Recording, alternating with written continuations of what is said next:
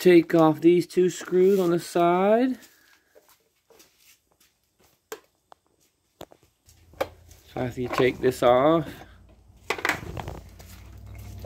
two, I don't know, 12 millimeters, 11 millimeters, to take these two off.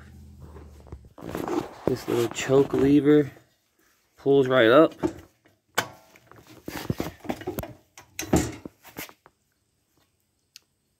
You can see the little line right there. This little tab goes right here on the tab.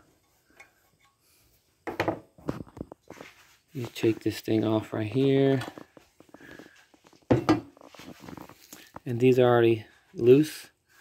It's a hex, but you can use a small socket since there's not a lot of pressure on there. Take these right off. And that's how it goes. Take these off.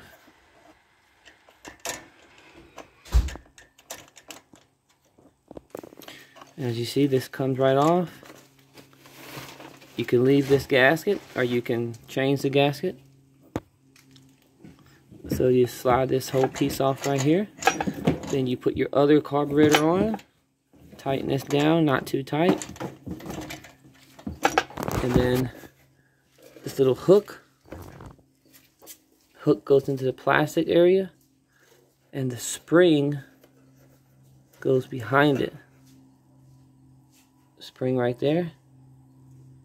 It's already kind of very worn looking right there. Spring in the small hole. This in the big hole. And put it all back together.